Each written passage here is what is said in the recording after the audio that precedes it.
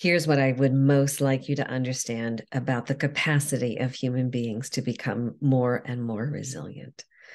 First, that most of us are resilient most of the time. Second, resilience is an inside job. It is cultivated through our choices to shift perspective, shift our attention to our emotions and our thoughts, and shift our behavior in directions that increase our capacity for health, for well-being, and for energy, perseverance, and vitality. The third thing I'd like you to know is that we have evidence over and over again across the globe of individuals, families, teams, leaders, entire enterprises building increased capacity to navigate the worst moments. We have seen evidence of post-traumatic growth following experience in war zones. We have seen evidence of post-traumatic growth following experiences of a global pandemic. And I have witnessed in my practice, in my consultation work, individuals face the worst moments of their lives at home and at work and rise to the occasion.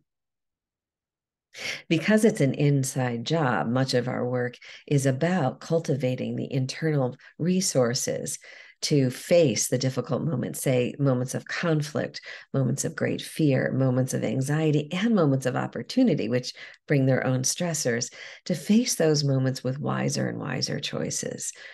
So we begin by pausing mindfully to reflect on what's not working and what is. We double down on what is.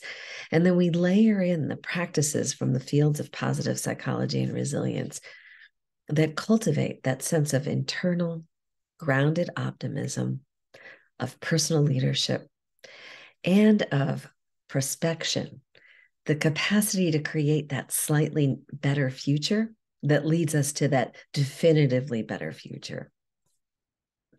We can apply resilience to the tiniest moments, like the frustrations of the people who are working next to us and how they sort of derail us from our focused attention, to the larger moments, moments of developmental challenge or opportunity, that great promotion that's come our way, or that new person on the team or the new person in the community who is challenging us to grow and stretch.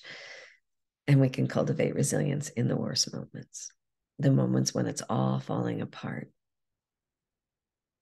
I so look forward to having an opportunity to discuss this work with you, to build your sense of confidence and efficacy, to leverage success in the moments that are meaningful to you, and to build a sense of health and well-being that will sustain you no matter what is coming down the road toward you.